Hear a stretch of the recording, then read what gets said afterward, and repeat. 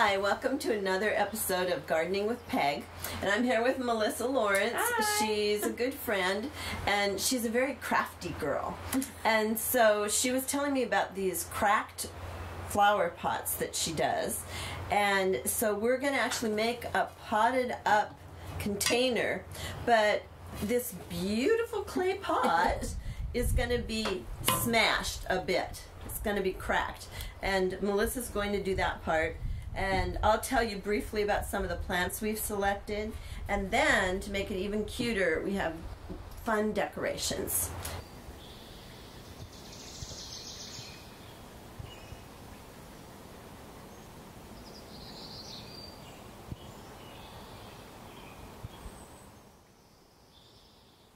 So Melissa and I went plant shopping, and we went for colors and textures. So for the top, you want something that's a little bit taller.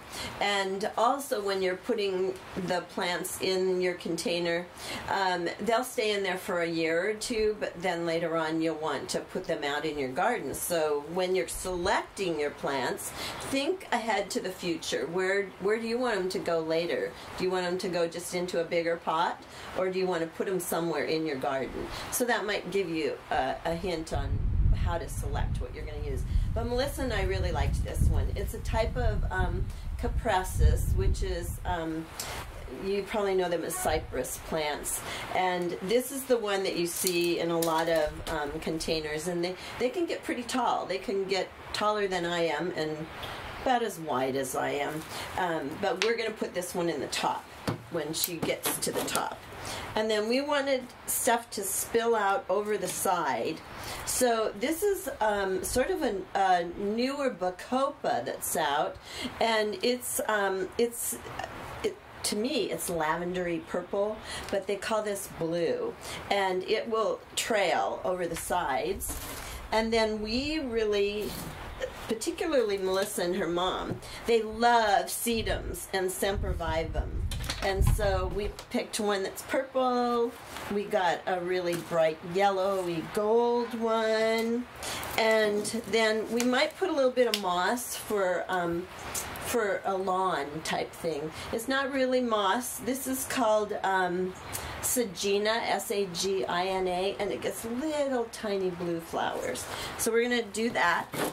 And we might run out of room, right? Yeah, probably. Yeah. But we have more pots. But we have more pots. So just a few other things we like is Lewisia.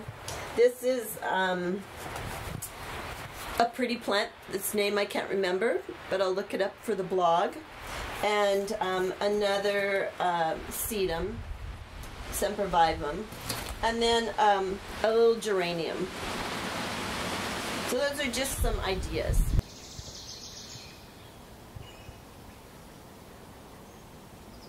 So, Melissa, would you like to crack away? Oh, yeah. So I like to, when I break the pot, I like to go ahead and do it on the side that has the sticker, because they never really like to come off. And so with that, it just kind of gets it out of the way. I'm going to try and break it from the top. I've noticed sometimes in the middle it can kind of go out of whack, and we're going to try it from the top this time.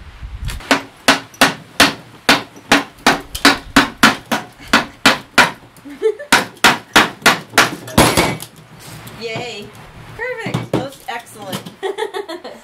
And then we can keep that piece, and we can kind of crack a little bit more off.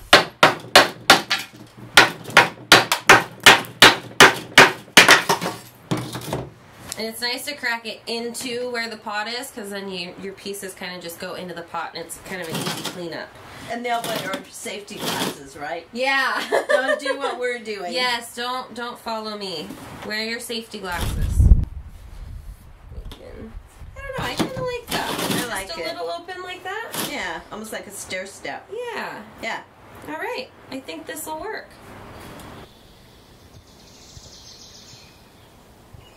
So the next thing I want to do is we're going to put some potting soil in here. But first, with the terracotta pots, there's that little hole in the bottom. So I just take one of the little cracked pieces and just place it over top before I put the soil in. So we'll just go ahead and start dumping that.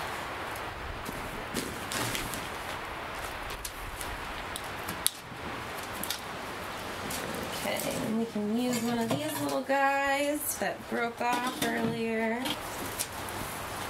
Actually, it would be fun to put a little soil right there at least to probably we can maybe plant something that hangs over right there. Yep, I think we've got some small things we can put in there. Yeah, actually. So what I'm going to do is I'm going to take this piece that kind of broke off and I'm going to break it again and see if I can get a bigger piece to kind of put across there. So a lot of times if you put it on the edge of the table, it makes it a little bit easier for where you're going to crack it. And it fell right in the bucket. So, well, no, it worked out perfect. I got a piece. Yeah. Okay. So we'll take this little guy out of there. Oh, I see what you're doing. And we'll put this bigger one in. Ah. And we'll leave some soil on this side. So it's kind of almost like you create little walls, yeah, right? exactly. Just Okay. kind of different layers. That way you've got different levels to the pot. So you're doing like, you're doing like what you would do on big landscaping on a very small scale. Exactly. And if they broke this down too far, they could put a little piece across, yeah, right? another piece just straight across there. Cool. Yeah, so what I think is we can put a little plant just right in here and then start layering it up again in the back. So Melissa and I want you to know that if you were doing this yourself, you would do it from the front and you could see what you were doing. But we're doing it from behind for the sake of demonstrating, which is really an interesting process. Yeah. So, you know, use your imagination a little bit. So I'm sticking this real cute little sedum in here. And when you pick your plants, pick ones that aren't really pot bound. You know, get ones that the soil's pretty mushy when you squeeze the pot, the container, and it'll make them easier to work with. So there's a little sedum, and he'll kind of spill out. Perfect. And we're going to fill in around these when we're all done. Yeah, so we'll throw a Because little... the soil settles. All right, so I think we're going to add a couple more layers, and it kind of just gives the pot some depth. So I think what I want to do is shove, we'll turn it this way so the rest of that tag isn't out. But I think I want to just kind of slide this guy in there, and that way we'll have all back here. Yeah, kind of slow that down in there to hold it in place. That'll be your Vanna. I like it. Some people moisten their potting soil first. It's up to you how you want to do it. If you if it's not moist, you might have to fill in a little bit later, which is what we'll do. All right. So what I like to do first is get some of my plants out and kind of figure out just an idea of where I want to put them. And then that way I can add some more layers to kind of build the soil up so we get kind of more towards the top up here so we can have some spillover and it'll look really pretty. So with these ones we can just kind of take them out now that we've got them in. We'll just set them off to the side. So what I'm thinking is now that we're gonna put that big one right there, I think it would be kind of nice to maybe get another piece and make another kind of layer right here to where that way we can build the soil up some. So I'm gonna go ahead and get to cracking. So Melissa, if you put something like this in and you didn't like it, and you wanted to do that instead, you could pull that out. And, oh, absolutely. Okay. Yeah. Yeah. I've probably taken apart my pots at least 3 or 4 times before I ever get it to be the right way. Cool. Yeah. So what I'm going to do is I broke another little piece. I'm going to kind of dig a little spot for it so it kind of stays in a little bit better. Might move this one up a little bit. So you could stair step them. Yeah. Yeah, and kind of that way I put a little bit more soil down here. Yeah. That way it kind of gets a little bit higher too. Right. So like if you put this taller plant like we're thinking about, gives it much more room for its roots to go down. Yep. So yeah, we could throw a little bit more soil over top here. Well, it's so fun because, you know, there's a bunch of small plants now. And they would get lost out in a big landscape. So when you put them in containers, you get to enjoy them closer up, right? Yeah, exactly. And so we've got a little gap here. Yeah. What we can do so some of that soil doesn't fill out is we can take a smaller piece and just kind of wedge it in right there. Oh, that's cool. And it kind of, in the front too, it'll kind of give it a little bit of, I don't know, something extra. Depth. Yeah. When you go ahead and dig these extra pieces in, I just want to get them as firm to where they'll stay in place. So I just kind of pack the dirt around just right next to it, and just so it stays in place and is holding the rest of the soil back. And they get a lot more firm in there once you get the plants in. So it doesn't have to be perfect when you get started, but once the plants get put in, everything kind of just falls into place. Perfect. And we can. There's a little gap right on this back. Behind so him. when I'm just gonna put it on this side, that way I don't kind of overflow him with dirt. In trying to plant this plant, I realized that there wasn't anything to hold the soil in, so I'm adding one more piece, and then I'm going to put soil in behind it, because the plants need soil. Their roots will die if you don't have the plant tucked in the soil. I should tell you too that a lot of the plants that we've chosen are they're plants that are commonly called rockery plants. So they can, the sedums, all the sedums and sempervivum, they grow in little crevices, and they grow in rockeries and stuff. So if we accidentally didn't get quite enough soil around them, they would probably be okay. So you want to pick a plant that doesn't need deep roots when you're putting them in little crevices in this type of container. So the next one we're going to do is this little cypress plant.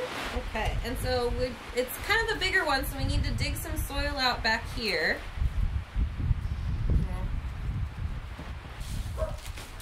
Oh, good. Wait, we're good. Yeah, it's not that much. No, it wasn't. And then? Yeah. And do you want them a little taller than that? I do. Okay. Now we gotta put more dirt in. Now we gotta put more dirt in. Put some of his roots back in. This stuff in there. And we can even add more dirt around it so it doesn't lose any of his depth. Oh, I like him because he hangs over a little. Good. That's good. We like it. Yeah. And some soil back down. I have to go around and see it. I know. Yeah, that's looking good. Good. It's so hard to do these from behind. Make sure you're looking at them from the front.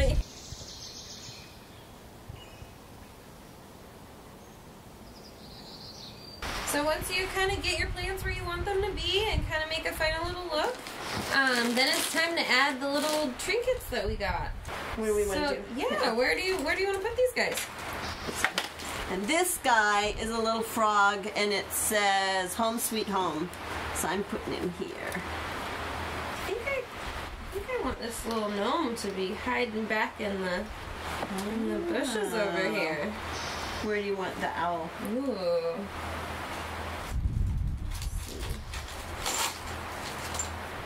Maybe right in front? Oh, cute. The last thing you need to do is water it all in. And any container, it doesn't matter if it's uncracked or cracked, you need to water them almost every day, especially during the 3 or 4 summer months that we get. And the plants will tell you, they start wilting. Okay, so we went ahead and made another one with the first pot that we cracked that I didn't really like in the beginning because it kind of was small, but we used the leftover plants that we had. But yeah, so I think they turned out great. They did. Thank you for being on the show, Melissa. Yeah, of course. Thanks for having me.